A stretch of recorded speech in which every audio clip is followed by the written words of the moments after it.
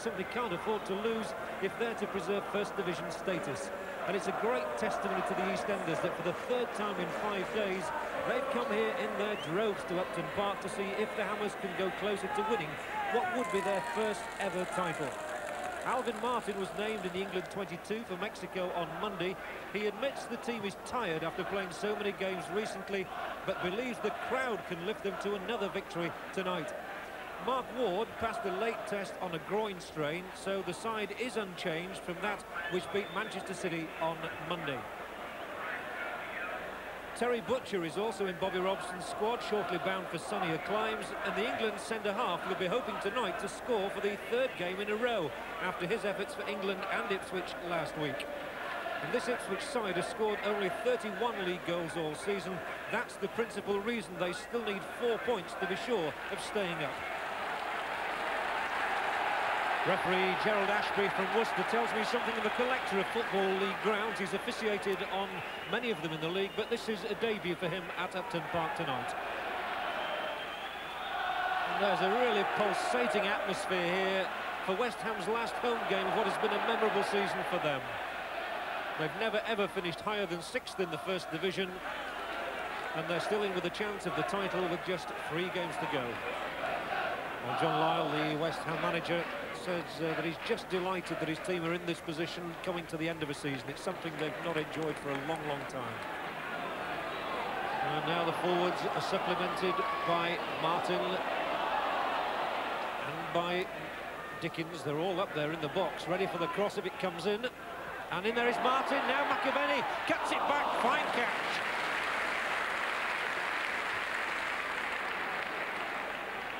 When Alvin Martin made that very clever little knock-on, Frank McAvenny put in the cross, and Cooper, what a good catch. Brennan. Well, Gale's not too sure where the ball is. Oh, and that was very good marking indeed by Dickens, because the ball could well have fallen handily for Jason Dezelle then.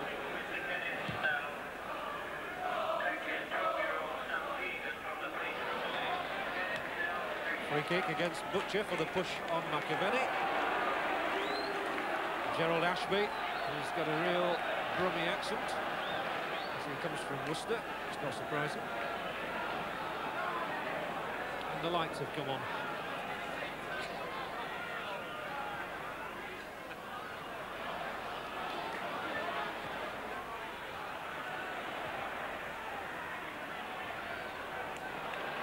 Ball nicely worked out to Dezelle, and Parkin had made a run ahead of Devonshire, but the ball came instead to Terry Butcher, who's got Cole moving down there. Harris does tremendously well. Devonshire. Oh, that's a lovely ball from Devonshire. Cotty, he's only got McAvenny in support. He's slipped his man, gets the cross in. Butcher. Calm and cool. That is why Terry Butcher is going to Mexico. The applause rings round Upton Park. It was good attacking play by West Ham and very solid defensive work by Terry Butcher.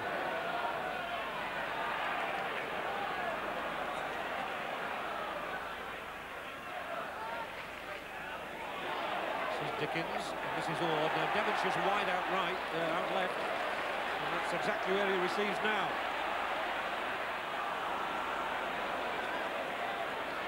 Spin on the ball, kept it in play.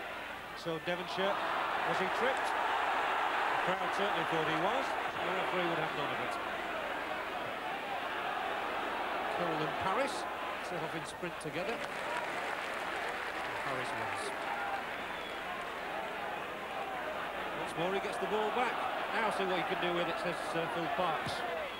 Good ball down the line. Devonshire fights off Parkin. Ward is calling for it outright and gets it. Now, having called for it, Mark Ward has got to do something with it. Oh, brilliantly done. Great play from Ward. McAvenny! So close to number 28. They liked it. They'd have liked it even better if it had ended up in the net. But from the moment Alan Devonshire picked out Mark Ward, Ipswich were in trouble here. Ward showing his skills, tricking one and then two players and hitting in the perfect cross. And as McAvenny leaps, it looks a goal all over. And that's how close he is.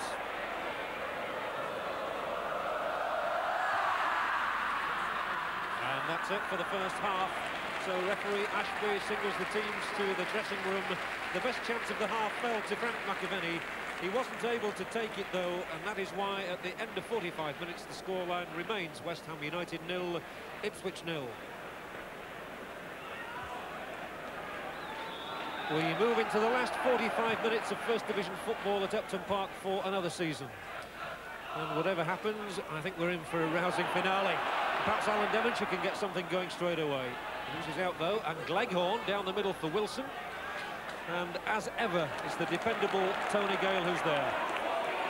Now Ray Stewart. Oh, lovely ball to Dickens. McAvenny.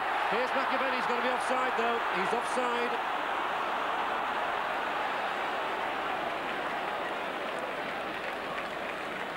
McAvenny looks cheated. It's a lovely move. It came to naught.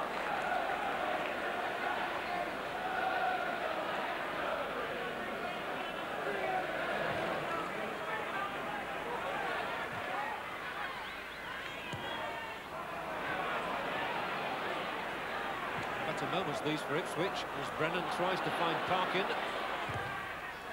might yet win the ball from Paris. All he did do in the end was give away a free kick. So Devonshire, hair flowing, sets off down that left-hand touchline again. Oh, lovely touch from McAvenny. Here's Dickens. Oh, Dickens is still there. Oh, that would have been one of the great goals of the season. But in any case, the whistle had gone.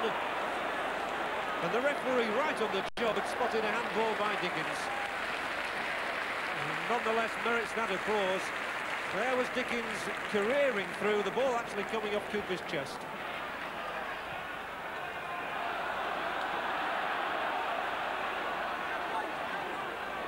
And the ball bobbled away then from Stewart. And Wilson has made a run down the middle. Oh, and Martin makes the mistake, and Wilson will surely score now. He has to score. Disaster for West Ham. Personal tragedy for Alvin Martin. And Kevin Wilson, who hasn't scored a goal in the last 9 matches, gets one now for Ipswich, which could keep them in the First Division and deny West Ham their chance of the title.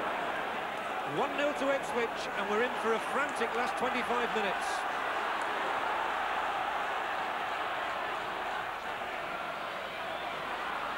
Ward. He'll have to try all his tricks now.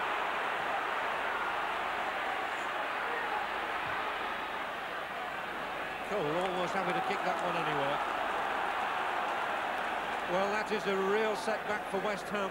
They've had most of the pressure, but there has been the warning there all night that Ipswich might just catch them on the break.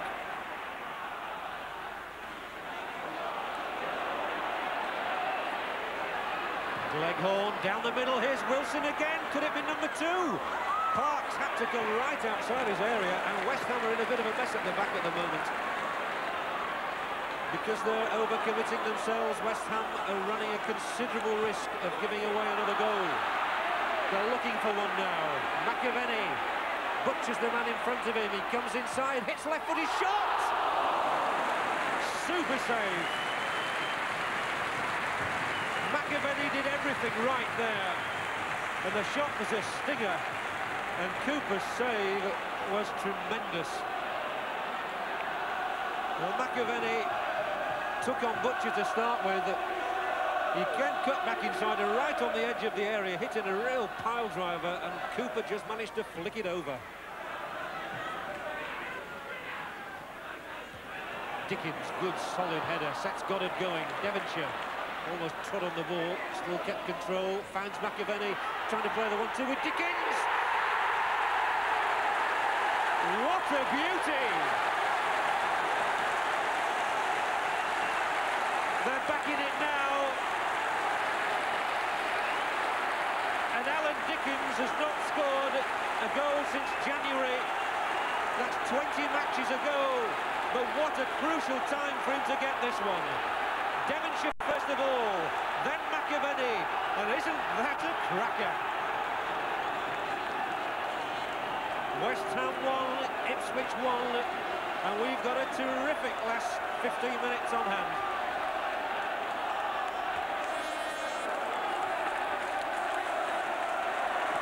Now Wilson, the Ipswich goal scorer, sets off again, and once more the threat to West Ham. Far side is Cole, who'll receive it now, and in the middle, Giselle! Oh my goodness. A few West Ham hearts were in their mouths there.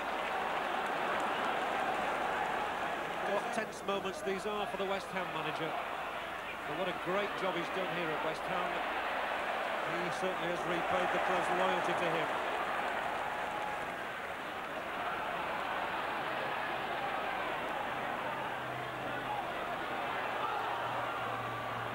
Ward receiving wide as he's done so many times tonight, cuts inside, keeps control, takes on two players, takes on three, still goes inside the area and wins it back yet again, and still Ward. Oh, it's a penalty! Ward is brought down and he really teased them into that one. Mark Ward showing great tenacity, and as Gleghorn and Brennan come across, he twists back inside, and there was always a danger of giving away the penalty, and it was given against Gleghorn. Ray Stewart, who scored his 50th goal in the league for West Ham with a penalty and won the points against Manchester City on Monday, can do it again here against Ipswich. The title is still alive. Stewart almost never fails from the spot, and he certainly picked his moment to crack in number 51 and his 9th of the season. He hits them so hard they go like bullets, and Cooper certainly couldn't stop that. I swear the crowd almost sucked it in. It's West Ham 2, Ipswich 1, and we've only 2 minutes to play. Well, the ups and downs in the life of a football manager really reflected in the face of John Lyall. 25 minutes ago he was exasperated, his side were trailing 1-0. Now he's still not yet relieved, but they do lead 2-1. And West Ham have the chance now. If the scoreline stays as it is, that's it! The referee points to the tunnel. West Ham have really snatched the victory here from the jaws of defeat. Alvin Martin's mistake letting Kevin Wilson for a shocking opening goal for Ipswich Town. West Ham had only 25 minutes in which to do something about it. They responded magnificently. Alan Dickens chipped an equaliser, and 3 minutes from the end, a trip by Gleghorn on Mark Ward in the penalty area enabled Ray Stewart to whack in the winner, which keeps West Ham firmly in the hunt for the title. Here at Upton Park, delirious scenes, because the final score is West Ham United 2, Ipswich Town 1.